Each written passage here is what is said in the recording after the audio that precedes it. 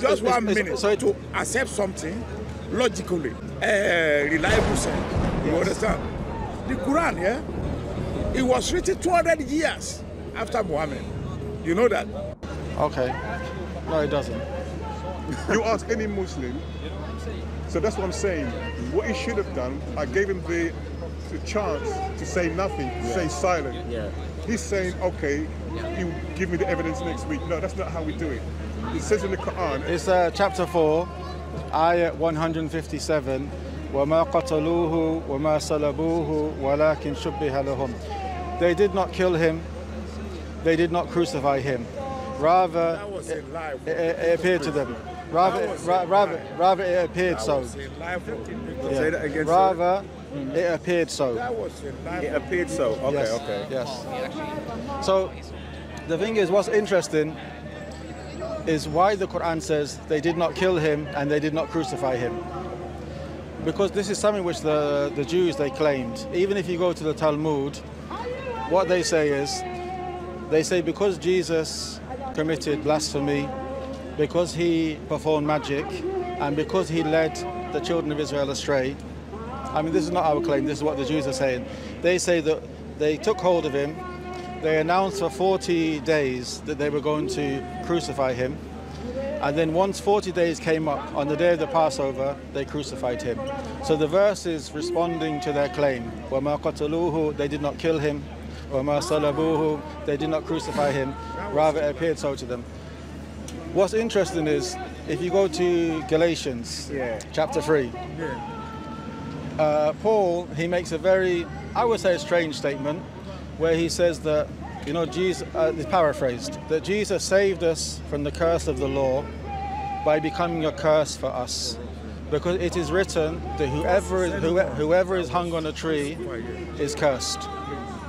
So what Paul has done is he's taken something from, I believe, Exodus or Deuteronomy, where it mentions that according to what they consider the law of Moses, if someone commits a crime which is worthy of death, they will kill that person and then they will hang the person's body up as a warning, and they consider that person to be cursed. So this is what Jesus responded to. So the Quran is very clear that they did not kill him and they did not crucify him. Okay. Yes. Say that again in the Arabic. Yeah, it's chapter 4. Do you want to write that down to check for yourself? You can check the video later. 157. One moment, please, wait. sir. It says, before you go any further, this is not good. You must always have the evidence. Don't just believe. Have the evidence and the knowledge, then belief comes after.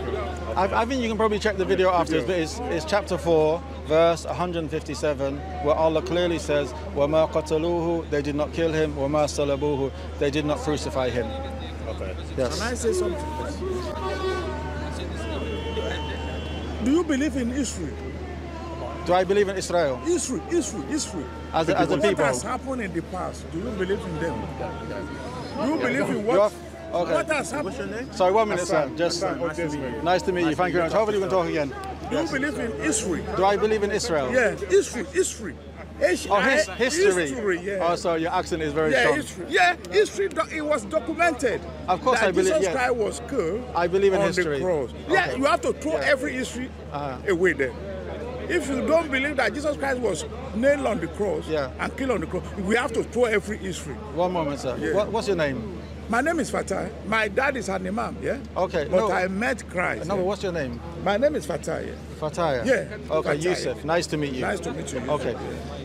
So, what you're saying is that history records that Jesus was crucified. Yes, Okay, let me make your argument. And then a man 600 years later, Muhammad sallallahu alaihi wasallam, who we believe is a messenger, brought a book, the Quran, which says he wasn't crucified.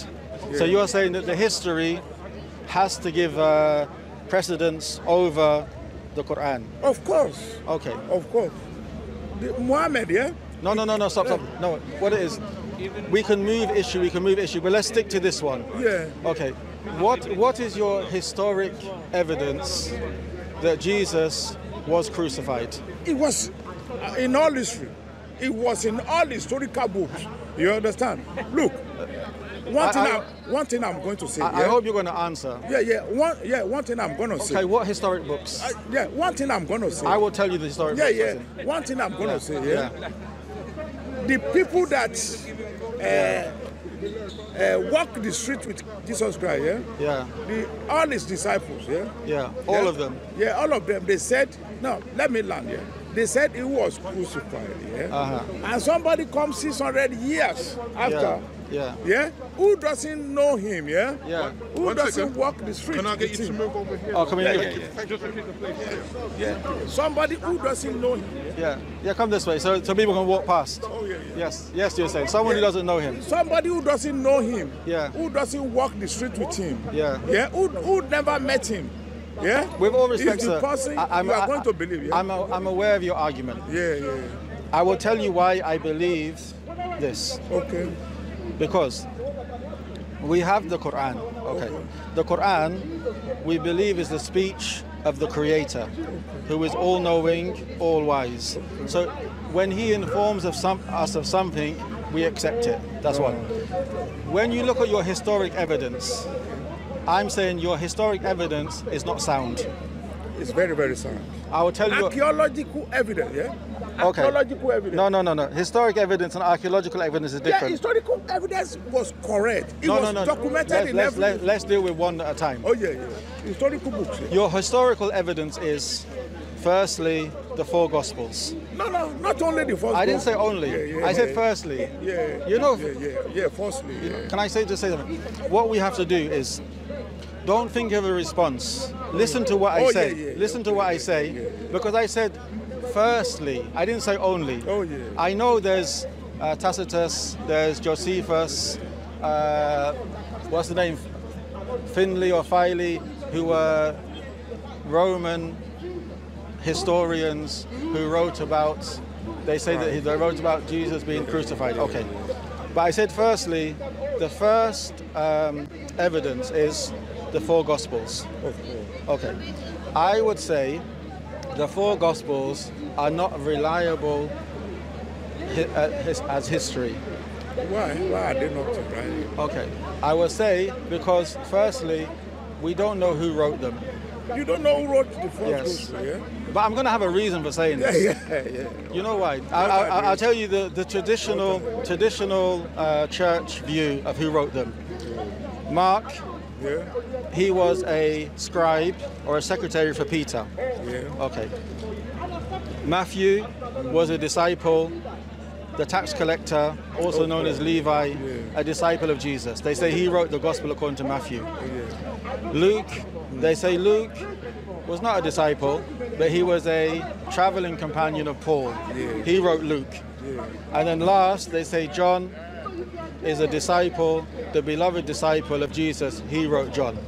Now, I'm going to tell you that this is an external claim. It's a claim from outside of the Gospels. The Gospels themselves, when you read them, they do not claim to be written by anyone. They don't say who they're written by. Thank you very much. Can I comment? Of course. The Bible have a lot of evidences. Eyewitnesses, eyewitnesses account. You understand? Eyewitnesses. Let's deal with this one. On who wrote the 4 the 4 Gospels, who wrote them? Yes. Matthew, Mark, Luke, and Mark. Okay. And I told you it's an external claim. According to biblical scholars, they say the first person actually to say this was Irenaeus. Irenaeus, he was the bishop of Lyon in France, and he said this, scholars say, around the year 185. Okay. So this year 185 is over 100 years when many of the Gospels are written. No one said before this. After Muhammad died, when was the first Quran written? How long was the first Quran written? What happens is if we... No, I'm asking you a question. I asked you a question. This is why you can ask me questions. I asked you a question now. You are running away from me. Oh, no. Let's tell the truth, Let's tell the truth. I told you, sir, I said, my feet are firmly fixed on the ground. I'm not running anywhere. But the problem is, I don't want to have 2 subjects going at the same time. No. You made a claim that the crucifixion is true due to historic evidence. And I'm saying the four Gospels are not. I'll give you a list of reasons why they're not historically reliable. One, we don't know who wrote them. Yeah, one. Second, we don't have the originals. Third, the four Gospels themselves, they have internal contradictions. Not only four different people writing about the same event giving different interpretations, that's possible. But I'm talking about contradictions which cannot be brought together. I can list them to you. Also, the Gospels themselves, they have contradictions. They have claims, prophecies from the Old Testament which are not in the Old Testament, especially Matthew. The anonymous author Matthew. Give me 1 minute, yeah. All our parabolating is just 1 minute. Just to conclude. So my point, those 5 reasons, I think it was 5 reasons I gave, is for me to say that I do not believe that the 4 Gospels are a reliable source of history. And if I have revelation from the Creator, Allah revealed to Muhammad sallallahu alaihi wasallam, I'm going to accept that. Okay, thank you very much. If you accept something without genuine evidence, I will say that was not logical. You understand? You have to accept something logically that make reliable sense. You understand? The Quran, it was written 200 years after Muhammad. You know that? No. How long was he written after the death of Muhammad? How long? After the death of Muhammad? How long? I'm going to tell you. It's going to take a few minutes to tell you. Okay. The Prophet Muhammad sallallahu alaihi wasallam, from the age of 40, he started receiving revelation from the angel Gabriel, Jibreel, from Allah. Let me finish. You are talking, you don't let me talk. No, let me finish. I want to answer your question. I want to answer your question. I am answering. I have a phone here. So over 23 years, the Quran was sent down. Whenever the Quran was sent down, the Prophet Muhammad sallallahu alaihi wasallam memorized what was revealed to him. Then he would call scribes to write, because the Prophet Muhammad sallallahu alaihi wasallam, he could not read or write. He would call scribes, Zayd bin Thabit, Abu Bakr, Umar, Uthman, Muawiyah. Let me finish. So they would write it down. So the Quran was memorized by people. It was written down on bones, on scraps, on pottery, whatever was available. It was recited daily in the masajid and taught daily. I'm coming to it.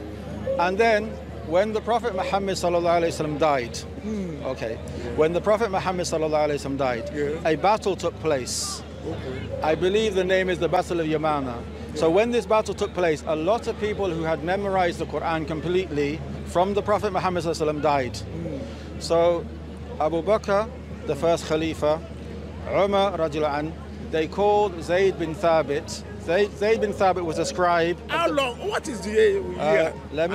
I'm going to tell you. No, this is all what my Muslim friend do. Let me tell you. They don't love the truth. Let me tell you. They want to hide under lies. Let me tell you. Let me finish. Sir, I'm nearly finished. Let me finish. So, at that time, within the first year, are you listening? The first year of the Prophet Muhammad sallallahu alaihi wasallam dying, Zayd bin Thabit gathered a council of people who had memorized Quran and learnt it from the Prophet Muhammad sallallahu alaihi wasallam, and they called those people who had memorized Quran, and they called those people who had it written down, and they verified. How many years was it? Yes. Let's leave it, because you don't want to say the truth. Let's leave it. No. So let me answer.